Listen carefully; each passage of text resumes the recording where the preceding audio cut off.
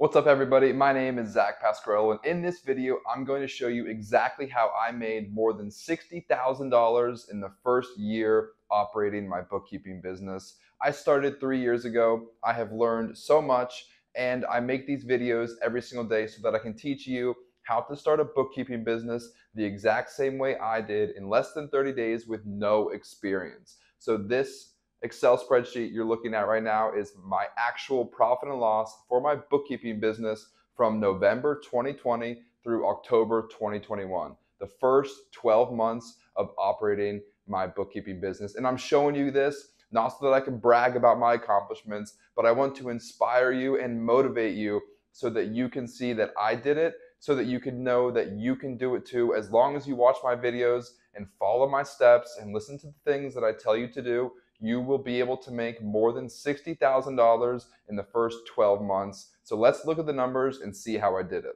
So this is just a broad overview, first of all, of the first 12 months of my business. So if you don't know already, I started my bookkeeping business with zero experience. I do not have a college degree in accounting. I had no work experience. I had no certifications. So in August of 2020, I started taking my very first intro to accounting class at an online college. And then 2 months later in October, I got the idea to start a bookkeeping business just because I fell in love with accounting.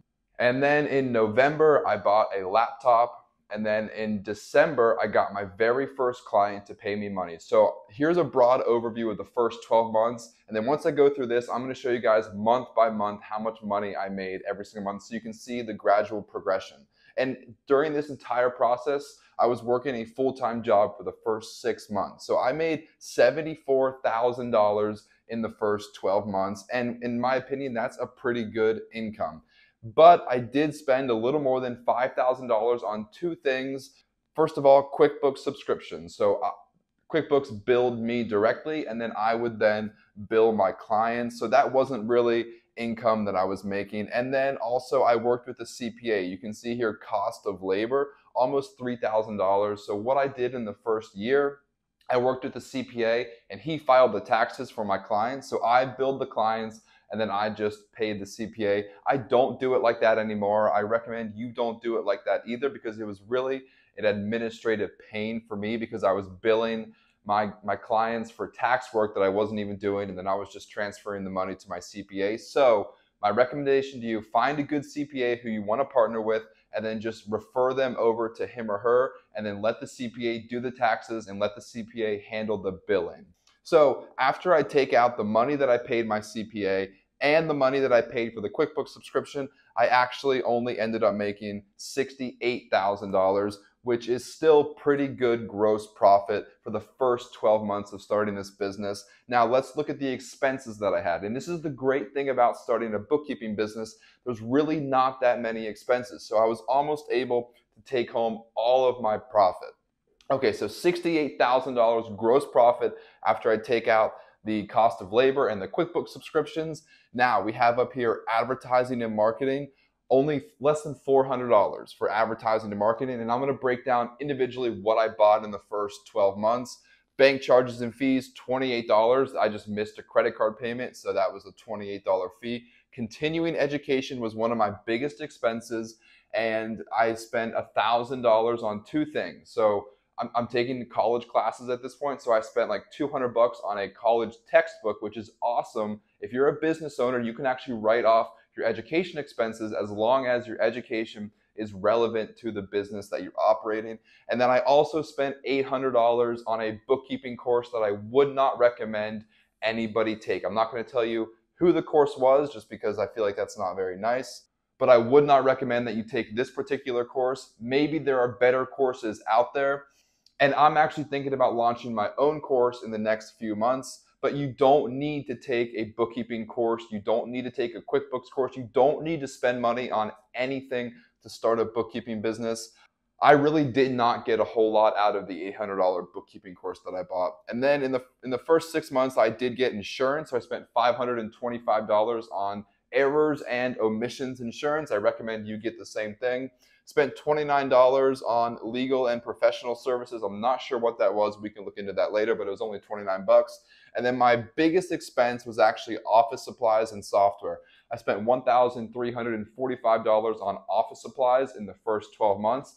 And that's because I bought a laptop for $500 and I bought a filing cabinet, I got a desk, and I got a chair. So all of that ended up being a little bit more than $1,000, but you don't need to get most of that stuff.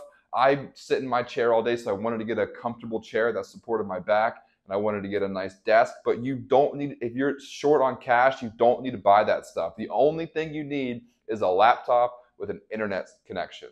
And you can get a laptop really cheap on Amazon for like $300 or $400 right now.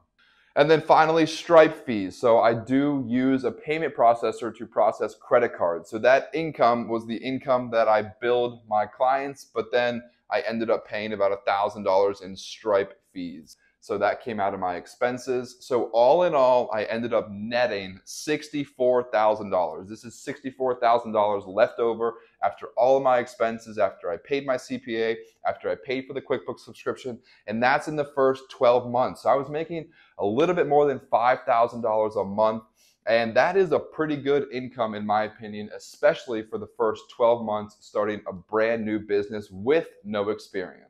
And the reason I'm telling you guys this, once again, I'm not coming on here to brag. I'm coming on here to show you guys that it's possible. I want to motivate you and inspire you and show you that I did it 3 years ago and you can do the exact same thing that I did. And if you want help starting your bookkeeping business or maybe growing your bookkeeping business, there's actually a link in the description below. You can schedule a one-on-one consultation with me. I would love to work with you and help you achieve these results. Okay, now I'm going to show you specific transactions that fell under my advertising and marketing. Like I said, it's really small on the screen. I'm not sure if you can see it, but I'll explain it real quick. Just bear with me. I spent $382 on advertising and marketing in the first year. And the best thing about this business, you really don't need to spend any money on advertising. I've never paid for Google ads or Facebook ads. I've never bought a billboard. I've never bought an advertisement in a magazine or a newspaper. So I spent $16 on business cards from Vistaprint, total waste of money, don't recommend you do it. I spent $160 on t-shirts. I go to the gym a lot, and so I just got like 10 t-shirts with my business logo on it. Super unnecessary, you don't need to do this. I just wanted to represent my business on my t-shirt whenever I went to the gym, so I bought 10 shirts. I was gonna wear a shirt anyway, so might as well put my logo on it. And then I spent $200 on 3 years of domain hosting from HostGator. So if you want to get a website, you have to buy a domain first. And HostGator is where I get my domain. Spent $200 for 3 years of hosting. That's really not that bad. Ends up being like $5 or $6 per month. So that's how I spent less than $400 on advertising.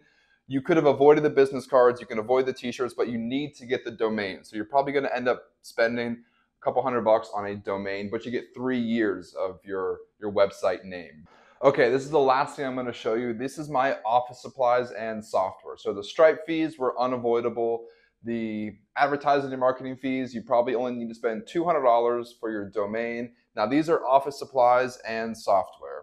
So I got an office chair for $112. I actually highly recommend that you spend $100 plus on a really comfortable office chair, because you're going to be sitting in that office chair all the time. I bought one laptop for $500, and then I bought a second laptop because I thought I was going to hire an employee, and that never ended up happening. So I spent almost $1,000 on 2 laptops. That could have been avoidable. Just buy one laptop in the beginning, $300, $400, $500. So now if you buy a laptop and an office chair, you're sitting at like maybe $400 to $600.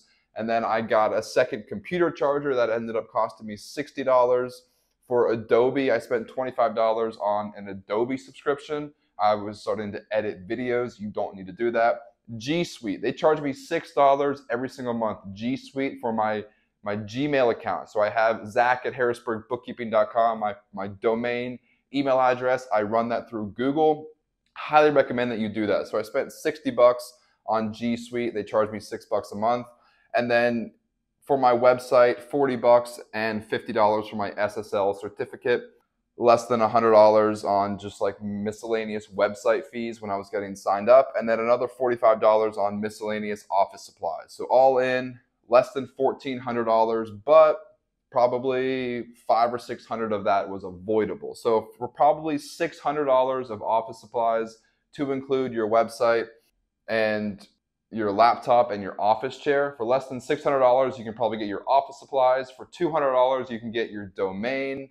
And that's really all you need to do. So that's how I made $74,000 of income and ended up having $64,000 of net income in the first 12 months of my bookkeeping business. I wanted to show you guys these numbers so that you had the confidence and the motivation and the inspiration to know that it's possible. You can do this. If you want to start a bookkeeping business today with no experience, you can get clients in the first 30 days.